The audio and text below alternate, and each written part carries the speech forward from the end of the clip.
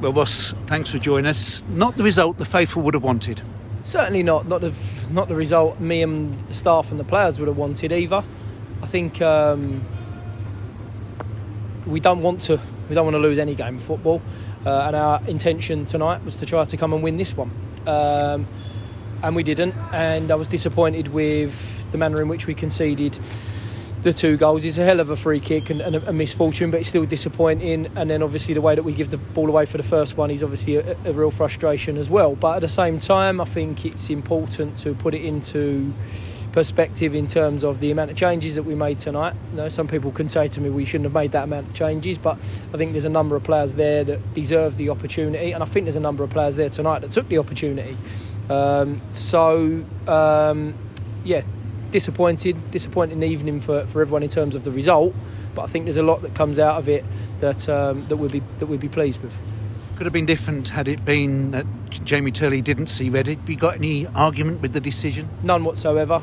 Don't know if Jamie sort of misjudges the first one, but no argument whatsoever with a red card. Should there have been a penalty late on? 100% yes. I think that the officials know that there should have been a penalty because one of the things that they give us in the briefing before a game is speak to us, communicate us. You know, it's all a token gesture really in terms of some of the things that get said to you. Because then when you ask a question, it doesn't get answered. And it took the fourth official 7.5 minutes to tell me why it wasn't a penalty. And he said it was because he got a shot away. I don't really know if that should be an issue. If you're in the box and you're trying to score a goal but you're being fouled, you're still going to try and get the shot away. You don't give up the opportunity. Blatantly pulls him on the floor as Danny Johnson is turning and rolling to finish it. Danny Johnson's as honest as the day comes, and I've just said to him in there, is it a penalty, Dan? And I can feel the frustration in him. He almost couldn't even answer me other than saying yes, of course. So blows me away. And like I say, for me, the fact that they couldn't give us an answer in the game, didn't really want to answer the question at the end of the game, pretty much tells me that they made a mistake. But obviously we know that nothing will get done and nothing will get said about it, and we'll all have to disappear into the future with a frustration. He wasn't on the bench on Saturday, but Jordan Maguire looked very sharp tonight. Yeah, I thought he was excellent first half, and then obviously we had to move him once Jamie Turley got sent off, so I was frustrated for Jordan because it didn't give him an opportunity to build on that really positive first half that he had. So yeah, like I sort of started with, really, Jordan will be one of those players that, well, I've just said it to him at the end there, there's no point in me saying to you, great opportunity tonight for us as a team to build and get better and improve, and I think we improved tonight on Saturday's performance, but for a number of you individuals to make your mark, and a number of individuals including Jordan Maguire certainly made their mark this evening. And I would imagine young Hector and Will Soturio will be amongst those as well.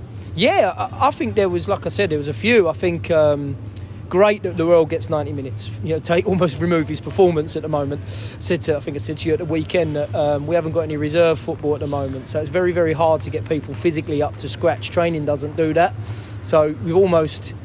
It's not a reserve game that you view it upon, but in terms of the minutes that we gave Lee, see him stretching and stretching certain areas this evening, which has led to why we sort of brought him off a little bit earlier than we first planned. So delighted that Ruel got through the 90 minutes. I thought his performance was good. I thought he bounced back from giving the ball away for the goal as well, so delighted with that. I thought Hector was outstanding in the first half, and the fact that I can move him to centre half as well, and he showed real responsibility, good attitude to defend, and qualities on the ball as well. So like I say, didn't really want to single too many out, but to answer your question, certainly they're definitely another two of them. Is Joe Widdowson okay? He rolled his ankle. Pitch is terrible down this side of the pitch, Dave. We know notoriously that we have that problem every year.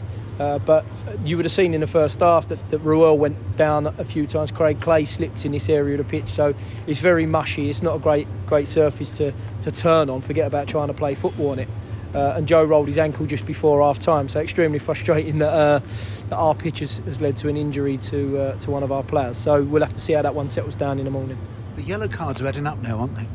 Yeah, yes, they are, to answer your question. But I don't know how these. I don't know how many bookings there was. 9, 10 bookings across the two teams tonight. How? Jamie Turley, deserves a red card. I think there was a late tackle on Broth in the corner there, but there's yellow cards being given out tonight for absolutely no reason whatsoever. It's beyond me. So yes, you're right, there's too many yellow cards, and it's a conversation that we had yesterday after the weekend, that petulance let us down at the weekend on a number of levels, and we can't afford to give bookings away on that front. But tonight I find it hard to analyse, because I just think there's yellow cards being thrown around for absolutely no reason whatsoever, for us and for Bristol Rovers. There's only 1,000 here, but they made themselves known. How much of a difference did it have to have the faithful back? What I would like to say is I could feel the appreciation of everybody. You know, I could feel the fact that the boys were happy that there was people back in the ground again. I could feel that when the game kicked off and people were trying to make a noise, it's great to hear that. It's great to feel those people back around us again. Really disappointed that we didn't send everybody away with a positive result, but I think it was a positive performance. I went to the Cambridge game last week and there was 2,000 in the ground, so I can't wait for us to have 2,000. I really want us to make this place tough for oppositions. You know, opposition managers keep saying to me, you know, the northern clubs especially, we're not going to have teams in here, but we think that might work to our advantage. Well, let's make this place to make this an advantage for us. You know, we've had good home form, certainly since my position was made permanent last year. So let's continue to build on that. Let's do that bit together. Let's make sure that we really make this place a tough place to come. I always say to you, Dave, that as a group of players and a group of staff, we have to energise our crowd, but at the same time I really want to feel that excitement of people coming back. It's not the same anymore, it's different. It's a different experience watching football together, but I really hope that together we can make this an enjoyable place to be, an enjoyable place to watch football, and a tough place for opposition to come. Because it should be a special occasion of the league leaders, and of course there's that connection with Justin Edinburgh. Of course there is, yes, that's right, and that'll always be the case. I've got a lot of time for Flinny. I'm sure he felt the loss of Justin in a very similar way to myself, because he worked with him. Him and Wayne Hatswell, really good people, and I'm really pleased to see the starts of the season that they've got off to. But I'd really like to beat them at the same time. They'll be coming here. We'll always have that connection with them. Flinny was great with me when Justin passed. He was on the phone on a number of occasions, offering his support, knowing that I didn't know if I was really coming or going and stepping into the job that I was stepping into. So I'll always have time for him for that. But at the same time, like I say, we'll want to win the game. But I want to make this place a really exciting place to be at the weekend for all of us, so that we can continue our good form here and get ourselves a win and back on track in the league. Looking forward to it. Thank you very much, Ross. Thank you.